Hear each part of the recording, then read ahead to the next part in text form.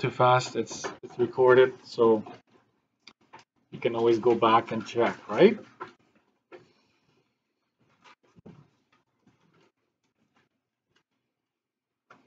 Okay, so the first question is deals with chapter 3, trigonometry.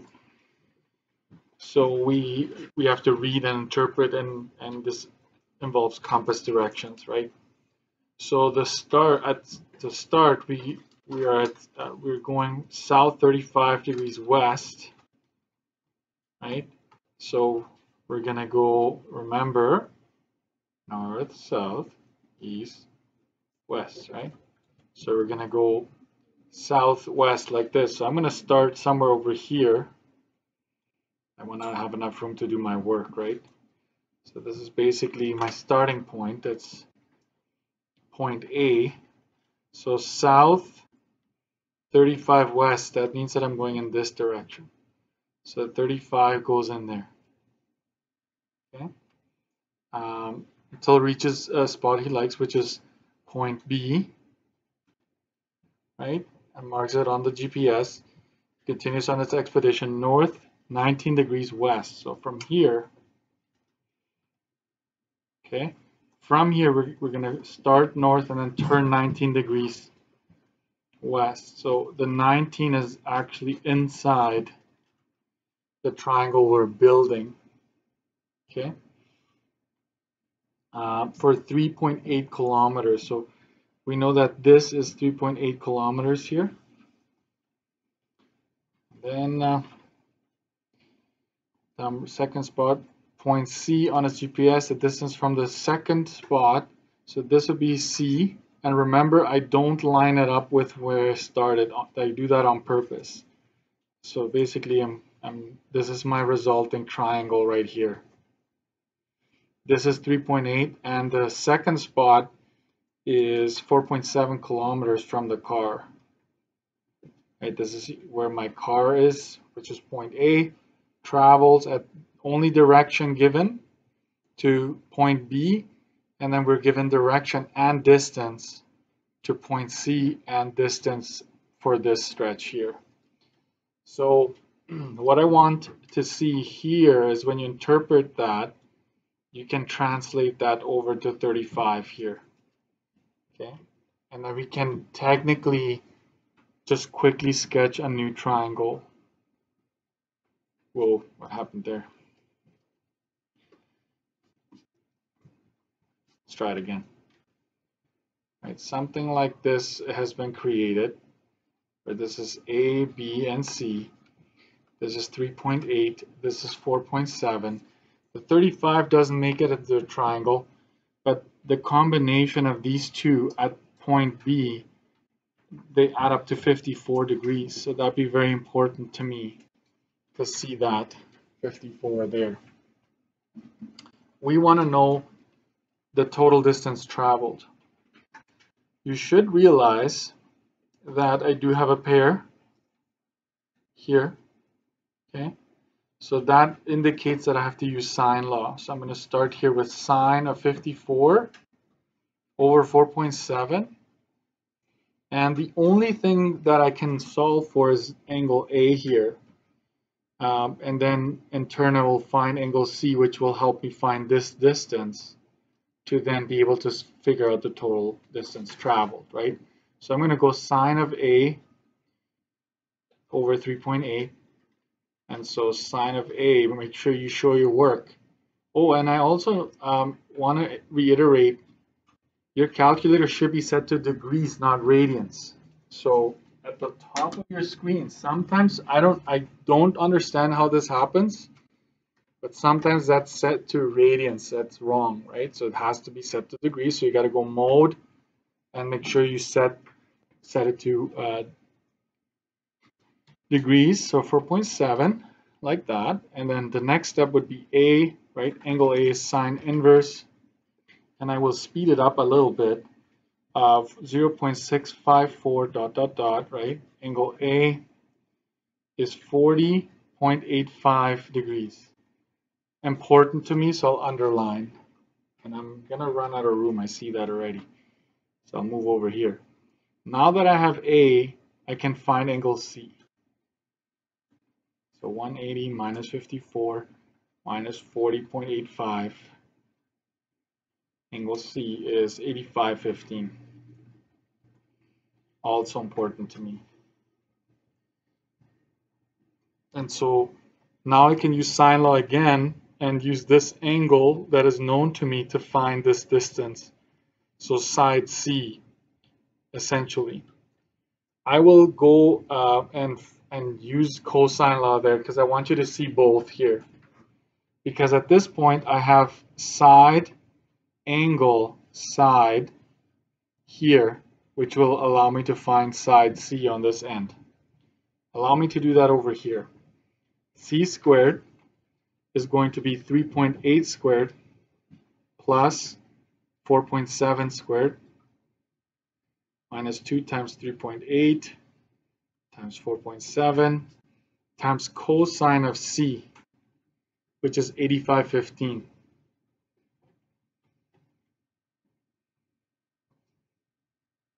C is square root, right? You type all of this in and you get 33.509 dot dot dot, right? That is 5.79 kilometers. So also important to me, but doesn't answer the question just yet. So let's box this off here. Total distance would be 3.8, 4.7, and this is 5.79 here at the end. So that would be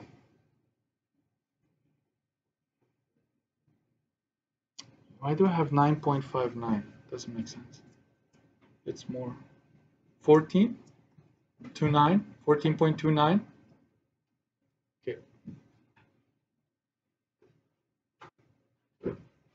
That is your final answer. So always read the question and make sure you answer what it's asking. So of course I did have a lot of components here, and some of you may have used sine law to solve for C, and that's fine. I just wanted to let you see cosine law as well and how I did that, because you need to know both, right? There's only one to start. Once you find information, then you can branch off to whichever law you want, but you need to pick one to start. That's the key there. All right, so if you didn't write this all down, at least write down 14.29 so you can backtrack, right? Then we have chapter 7. I don't know if you recognize that. Remember your 4 types, 0, 1, 2, 3? This is the story, right? Where you're given a story and you come up. So Chip is camping at Tolleby Falls, decides to go cliff diving from the highest spot, which is 20 feet above water. Hint, hint, right? Starting point. Since he jumps up just before leaving the top of the cliff, he reaches a maximum height of, like there's the height and the time that it happens. Determine the quadratic equation that models the height over time, include at least 3 points. So for A, we're going to do that. It's just a sketch, time and height, so we don't need to have units or anything like that. We're not starting on the ground, we're starting here, and we're jumping off like this, and then hitting the water, right? So we're told that this initial height is 20 feet, so at time 0, you're at a height of 20 feet, so that's 0, 20. Then our maximum height is 0.82, 24. And how are we going to do this? Biggest mistake, times 2, and then we go here. It's the biggest mistake I see, so don't do that. You got to kind of have, right, you've got to be in line where you started and get this point. So that's 20. We take this, we have to multiply it by 2 in this case. If I give you that other height, you have to divide by 2 to get to the maximum height, and that is 1.64, sorry. 1.64 that is really worth 1 full mark if you have that. So you set them up 0.20, 0.82, 24, and 1.64, 20. Right, your x and your y, or your height and your, you have that, you put this in L1, L2, show work, second trace 5, right? You come up with, should I say something here about graphing it? I think you should remember all of this. This yellow review, if you do this, you're going to be in very good shape. So I really encourage you to do that. So you get negative 5.959 x squared plus 9.756 x plus 20. Oops. This is what I'm after there, right? That would be the equation for this that models this scenario. Okay.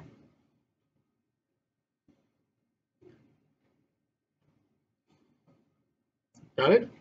B. How high is chip after 1.8 seconds? Second trace 1. X is equal to 1.8 because I know my time. And the height is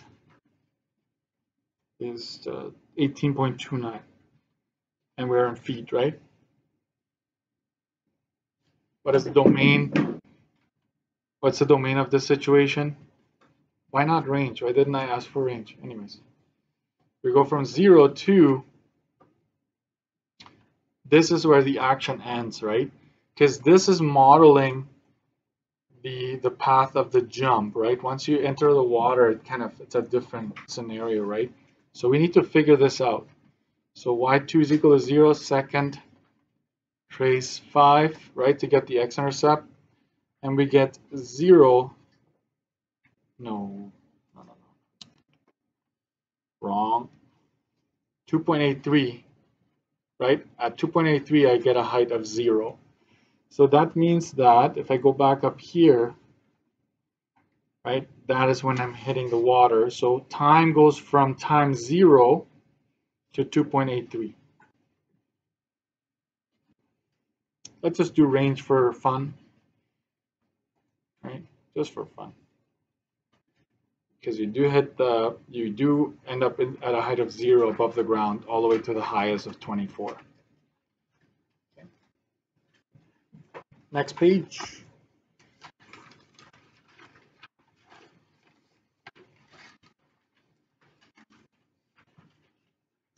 What else could I have done here?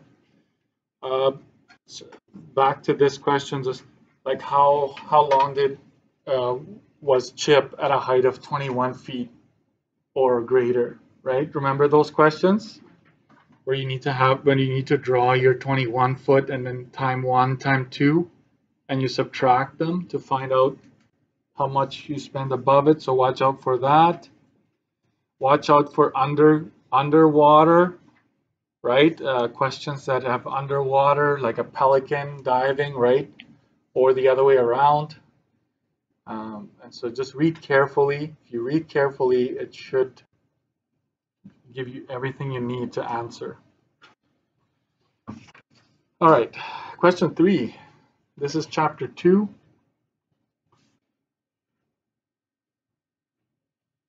So you have a parallelogram. What does that mean? Parallelogram, right? That's telling you it's a slanted rectangle. These are parallel. These are parallel. That's what that is saying. Okay. So we know, therefore, without putting the marks on here, just by reading that, okay, you know that the following are parallel. Okay. So determine the following.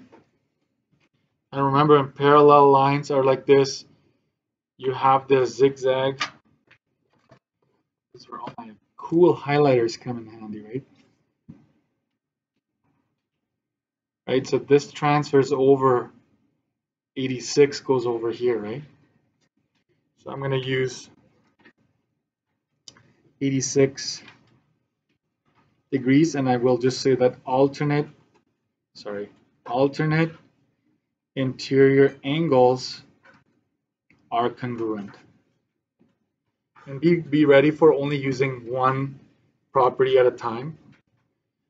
And so now I can do, so I did this one first. I'm looking at A here because I see a triangle. I will do A next. So did I actually use that? Yes. I'm just going to go 180.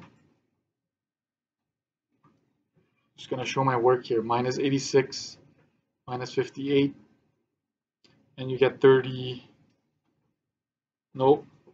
Sorry, guys. Am I nervous or what? I'm losing sleep too. Here.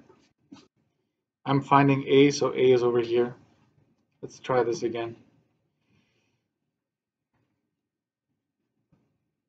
So A is 36 degrees. Okay, and so I will say that I use the sum of a triangle is equal to 180 property there. And so I show a little bit of work with it. So I found this. Next, I'm going to find Z. And if you see that, there's a straight line right here. And there are 1, 2, 3 angles along it, but we know they have to add up to 180. Okay, so that's the third one that I'm going to do. And I'm going to go 180 minus 86, this one, minus A, and that will give me that answer. So let's try that again. 180 minus 86 minus A, which is 36, and that is 58. And I will go straight angle. Right, that's my property that I'm using there. Straight angle property, and so we put 58 here to do that. And Y, how will I do Y?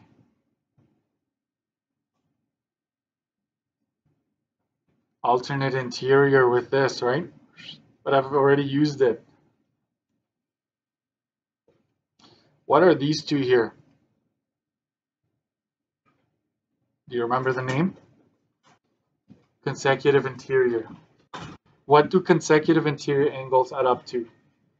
180. Okay.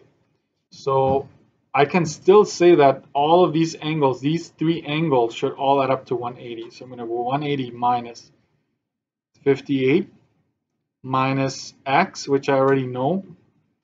So this is just showing the work again. X is 86. And y is 36 degrees.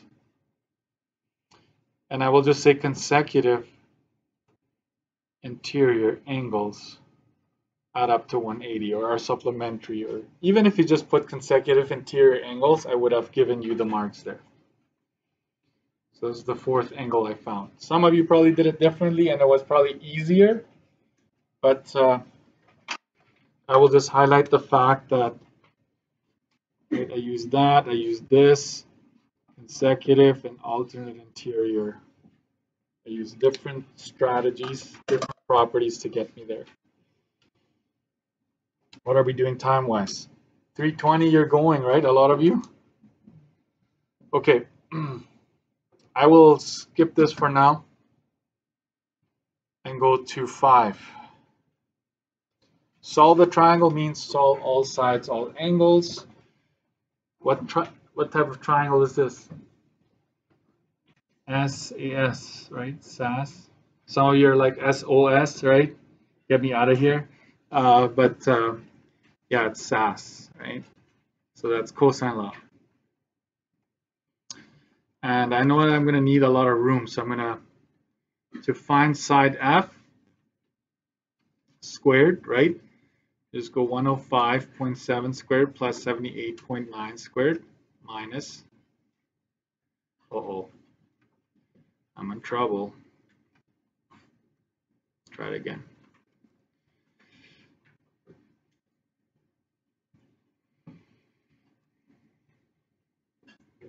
I just can't.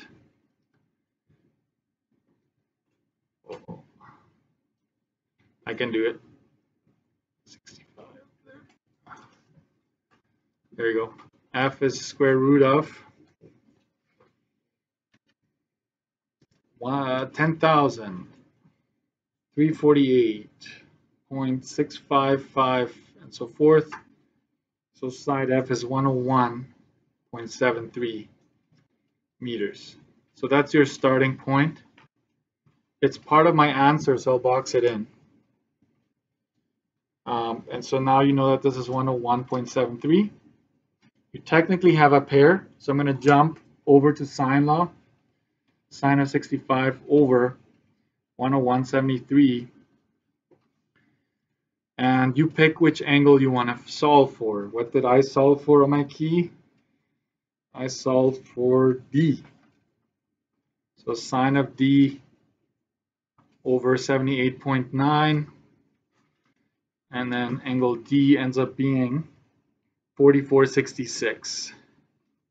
You can't do this on a test, okay? Only I can do it because I need time, okay? Angle E is therefore just subtracting these two from 180. So it's 70.34 sum of triangle. And there is that.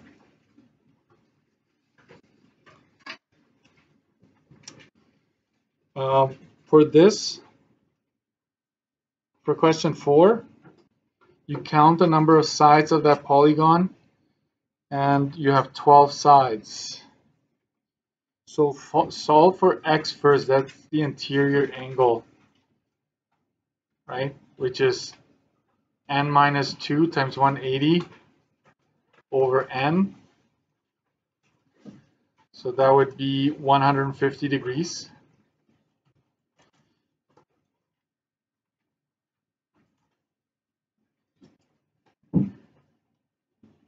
Something, okay, y is 45 and z is 30.